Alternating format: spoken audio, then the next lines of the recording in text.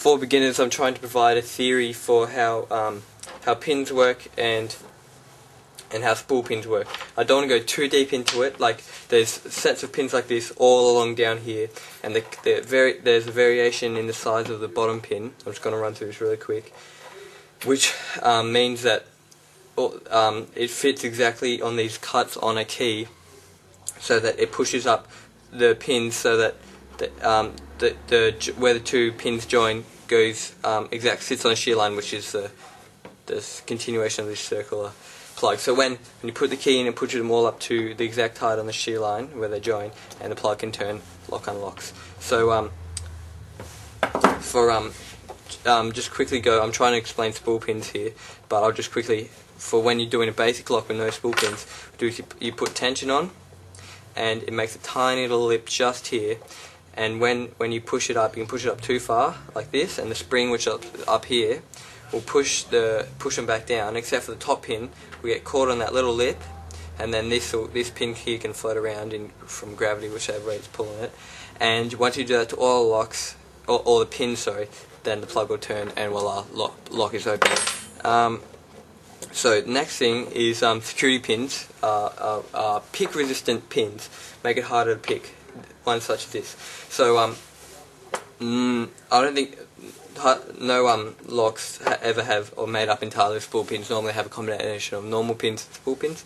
So once you pick all the normal pins like I just shown, you'll get what's called a false set. So you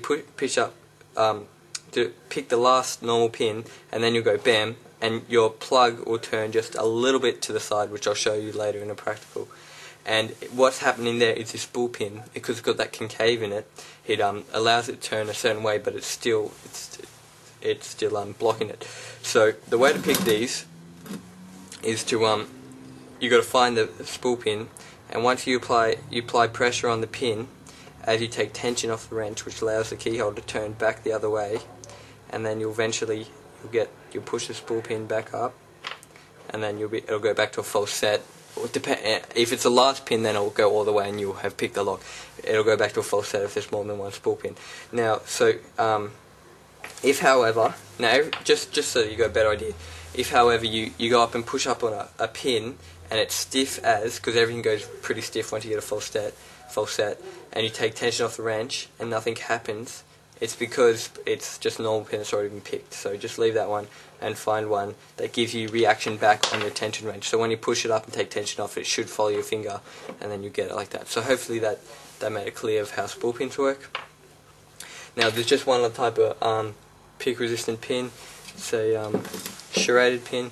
All that means is that before, when I showed you how I said you could push the second pin up too far, it just means that it'll just get pushed down later, and this will get caught. This top pin will get caught on the lip.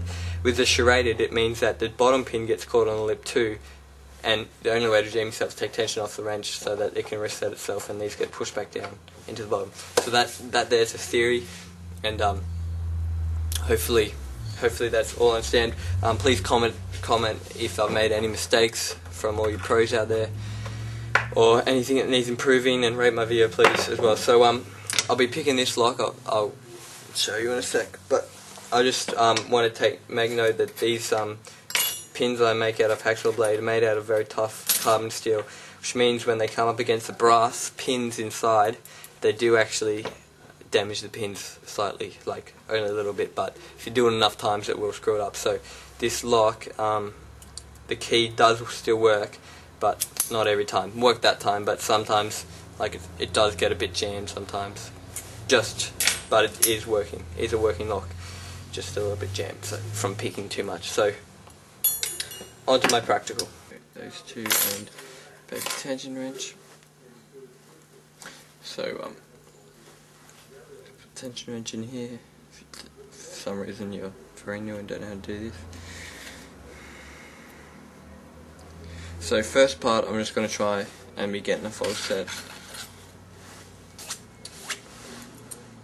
So I just poke around, especially hitting up the right picks. This bit doesn't really take that much skill. I could use a rake, but don't have a good one at the moment.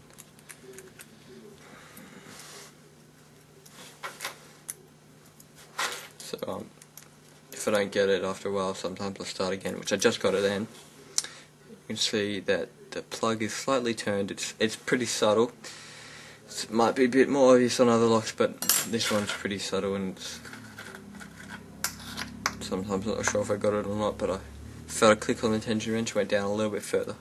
So now I'm going to continue to go and try pick the rest of the spool pins. Now hopefully I don't put it out of the camera, but got to try and pay attention and see when I try and take tension off the wrench to allow spool pins go up. So I'll just make sure that, oh, I don't think, oh, it's not even zoomed out, there we go.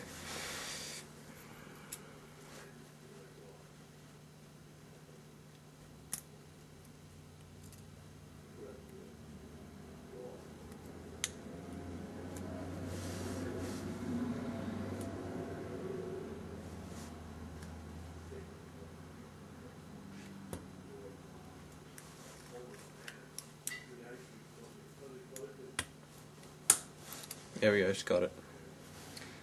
Check, it's open. So that there is a Lockwood 110/40, just picked for you. So I'll show you that again. Just let the plug turn slightly like back. So there we go, turning tension wrench, click, there goes shackle. One more time. So there we go. Now, this is my first instructional video, so I'd appreciate criticism, and I hope this helped you.